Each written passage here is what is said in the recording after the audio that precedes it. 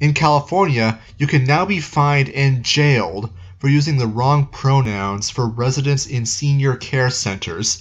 Proponents say it's limited to only residents in senior care centers, but when has state power ever stayed limited? Oh my god, just secede already, you stupid goddamn little— The Fearless Girl statue.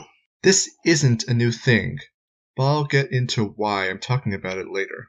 I'm sure we're all familiar with the Wall Street Bull, right? Otherwise known as the Charging Bull. It was unofficially installed on December 15, 1989, before popular demand coerced New York City officials to make it a permanent art piece. The bull symbolizes the energy, strength, and unpredictability of the people and an economy. The sculpture clearly showing the bull in motion. It's energetic, dynamic. The term bull market springs to mind of a strong economy that is growing.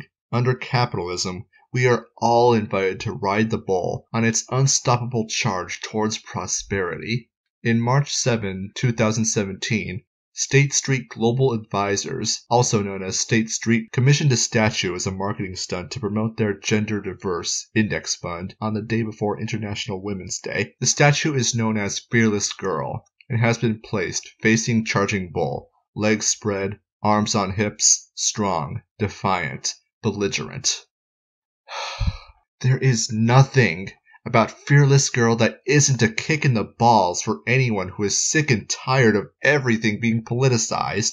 Charging Bull represents economic strength and progress, while the Fearless Girl represents female empowerment, bravery, and strength. But look, what does this look like? What image springs to mind? There are no good interpretations or justifications for this image, or the intent thereof.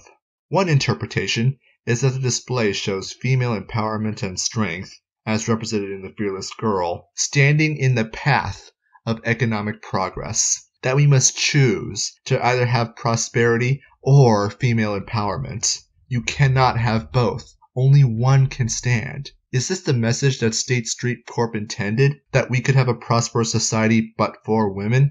I doubt it. But that's the message it stands. Great job, social justice warriors. Great job.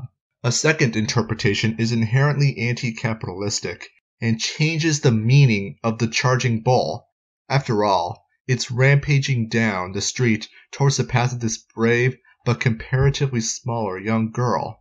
The statement being that the Charging Bull that still symbolizes economic prosperity and strength is a destructive force, and it takes a girl to stop its rampage. A final interpretation is that this is a still of the last moments in the life of the dumbest girl on earth.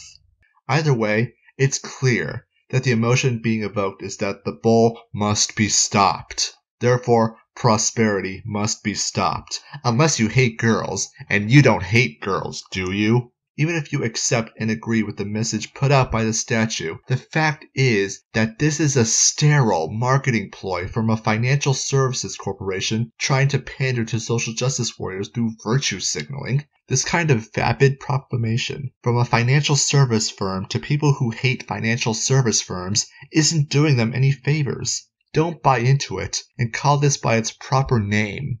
Garbage.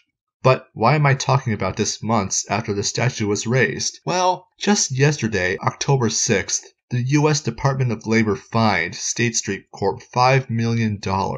Now, why did they do this?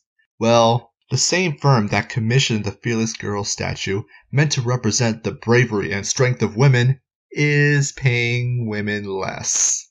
According to the U.S. Department of Labor, the firm underpaid 305 female employees for the same work as their male counterparts.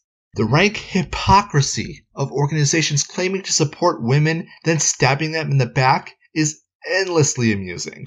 For God's sake, if you have a principle, then lead by example. Otherwise, you're just proving my point about the kind of virtue signaling little pricks that you are, and the people you're trying to pander to will never take you seriously. Keep up the good work, social justice warriors. Keep reminding us why we're all sick and tired of your crap.